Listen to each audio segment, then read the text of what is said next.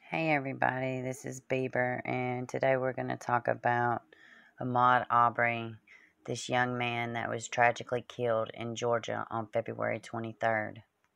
Mr. Arbery was just doing a normal, should be simple thing. He was taking a jog through his neighborhood, which is something he does very often. But unfortunately, this day was different. On this day, he ran across Gregory McMichael and Travis McMichael of Glenn County. See, initially, Gregory McMichael had told the police he thought Mr. Arbery looked like a man suspected in several break-ins in the area.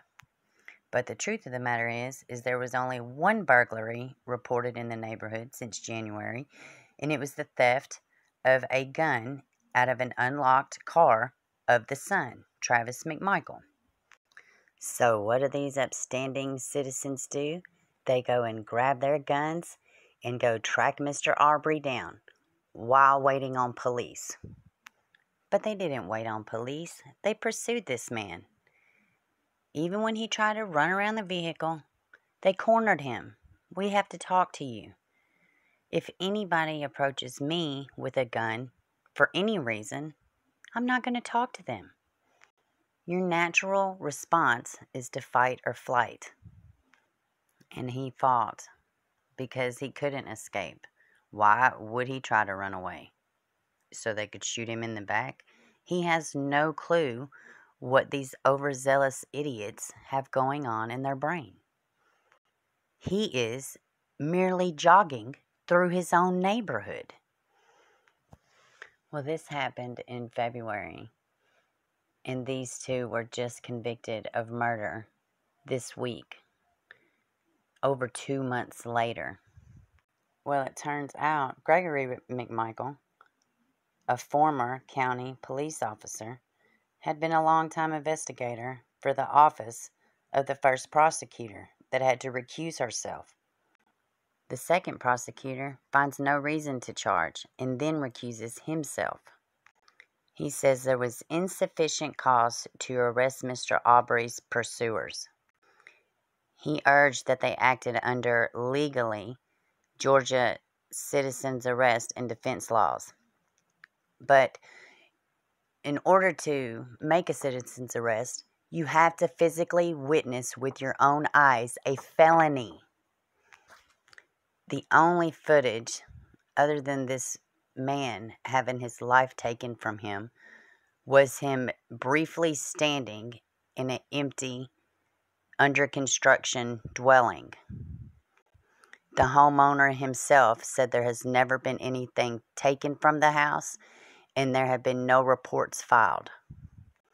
After an outcry of the community, an ex-attorney of the McMichaels, he thought it would be okay and a good thing for his clients to release the footage that showed there was a wrestle back and forth with a shotgun between Mr. Arbery and Travis McMichael. But what it did do, it didn't exonerate his clients. It catapulted the truth to the forefront. Thank God. Within 3 days of the video being released, Georgia Bureau of Investigation filed charges of first-degree murder. Remainder of the investigation, they hit that pavement hard yesterday, doing neighborhood canvasses, talking to other individuals who had already been spoken to, some individuals who had not. And then after the course of that investigation yesterday, about 5 p.m., we had a command staff level conference call with the boots on the ground agents here in Glenn County. And we were advised at the command staff conference call that they had established, the facts had established sufficient probable cause to seek arrest warrants against both Greg and Travis McMichael for felony murder and aggravated assault. That was certainly agreed to by the command staff individuals, including all the way up to and including myself. Those agents then immediately yesterday evening, sometime around the 6 o'clock hour or so, began securing the warrants through the assistance of a Superior Court judge. in the Glenn County area. Those warrants were secured. They came back to their command center staff and began putting together a plan of operation to effectuate the arrest. And about 7:45, that was in fact done yesterday evening without any incident. No one was hurt, neither the defendants nor any of the agents. And so that was done properly and safely, and we're very thankful of that. Those individuals were then turned over to the Glenn County Sheriff's Department and have been placed in custody at that particular jail. So that's where we're at today.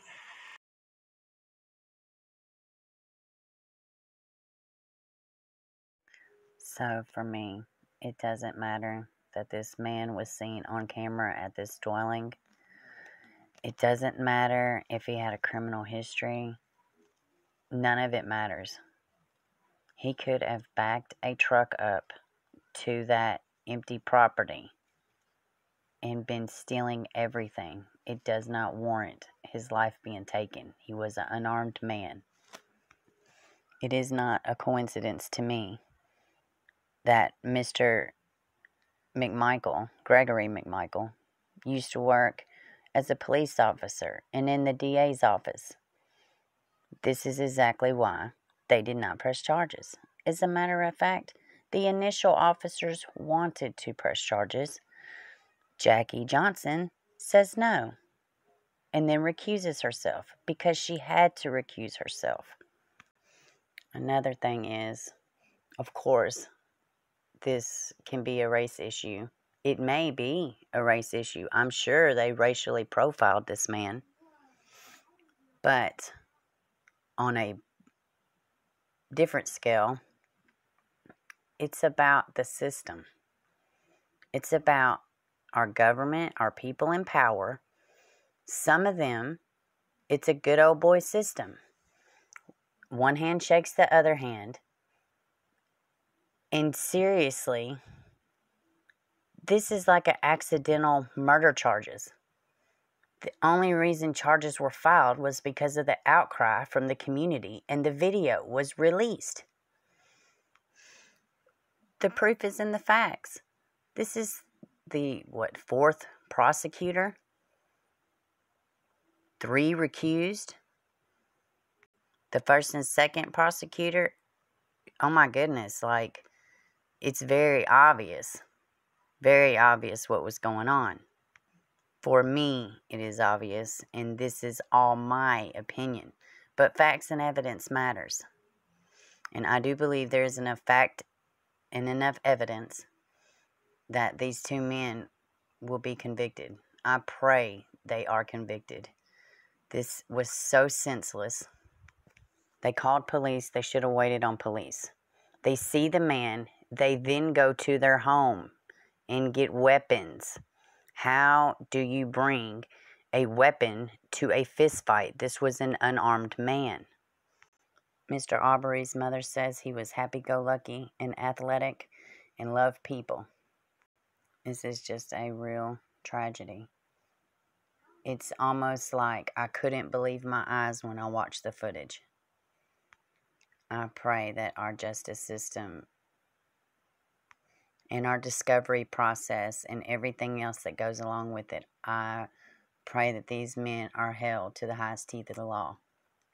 The only report in that neighborhood of something being stolen was Travis McMichael's gun out of his unlocked car. None of this makes sense. They probably did see him at this dwelling. That does not mean they take him out, run him down the street, and then shoot him. Of course, a fight ensued.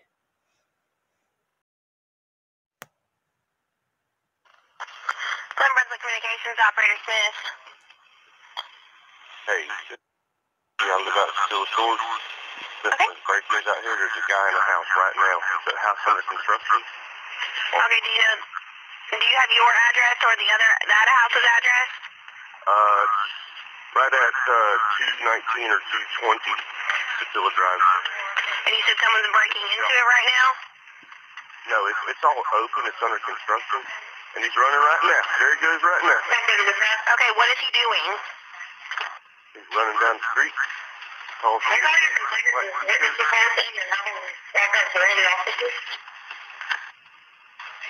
Okay.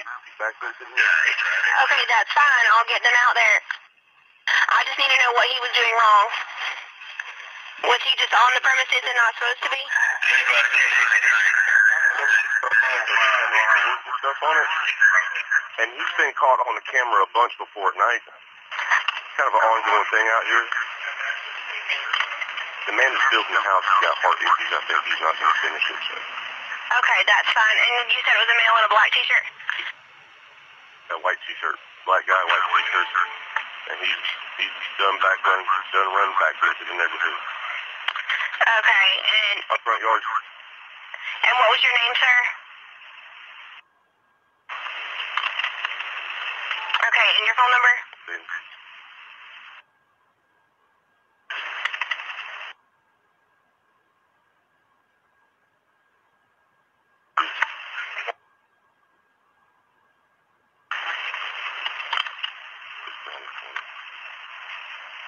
Okay, I'll go ahead and put it in and have somebody come out there and check it out, okay?